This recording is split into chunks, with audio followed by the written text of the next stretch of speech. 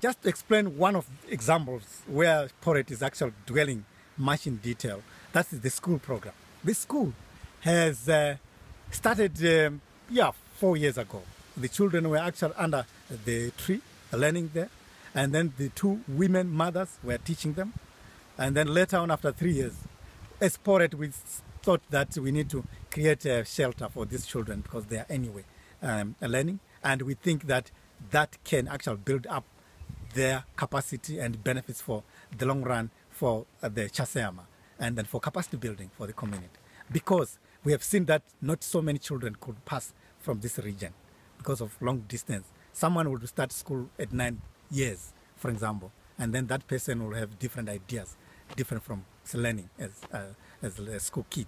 So introducing this kindergarten now will now catch them young to develop their minds. And also on the permaculture setup, we hope to produce very good leaders in future who will look after the environment and then really think about the natural resources and the resource basis for the livelihoods of all the people. Little birds, on the treetop.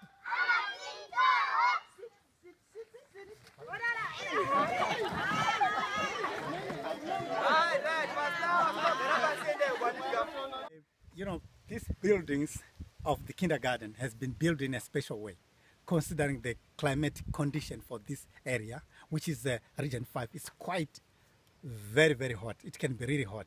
So when you look up there, you see all these windows that are designed up there. They are actually designed to exchange the air so that the air can actually run up and down and have very nice ventilation for the children that will be inside there. And you can see the grass, which has been used to thatch the huts. It provides the right thickness for waterproof, at the same time also for temperature. The temperature will be like stable. When outside here is very hot, the temperature there will be very good for children to learn in there, even for sitting there. When you look very closely, you see that all the material that has been used to build this house is kind of locally available.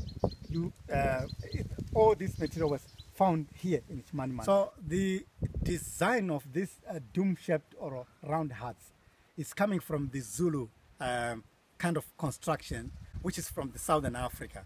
And when Anna Herringer was designing this one, was reminding us about our culture, which was quite unique and very special. And I mean, it carries a lot of value, add value in our culture and a lot of appreciation. And that has been proved by many people coming to see this building. And now and again, we had to show people, and it is very famous here. We need to teach our children what we are finding as the challenge today, and also to show them the future where we are going.